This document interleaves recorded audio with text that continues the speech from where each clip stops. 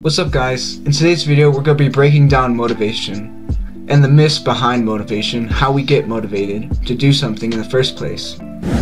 People think that motivation, the way people think motivation works is at first you become motivated and then you're able to go do something.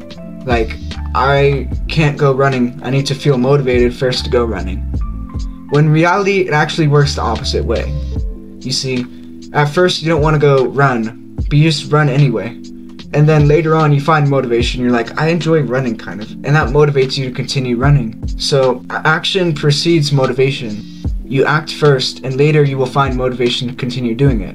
For an example, we can apply this to many things. You might not feel motivated right now to go take an ice bath. You just take action anyway, regardless of how you feel. And later on you will find motivation to take an ice bath. The summary of this video is that action precedes motivation. You must act first and then later on you will become motivated to do it. But once we get started, it's kind of easy to get into the groove and continue doing things. You probably will never feel like working out necessarily unless you have been working out for a while.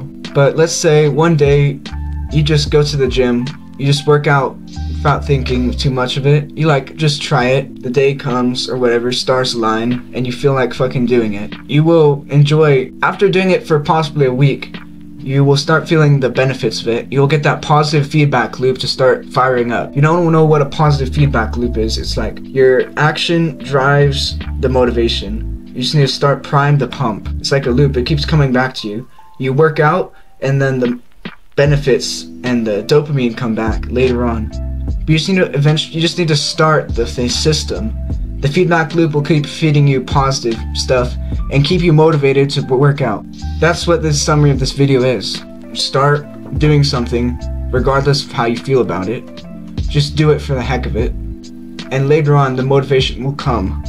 Act regardless of how you feel. Hope this video finds you and you're able to benefit from my advice. If you have any suggestions on videos you'd like me to make or ideas I should help you with to make a video on, please leave in the comments. I read all my comments. Subscribe and I'll catch you guys in the next video.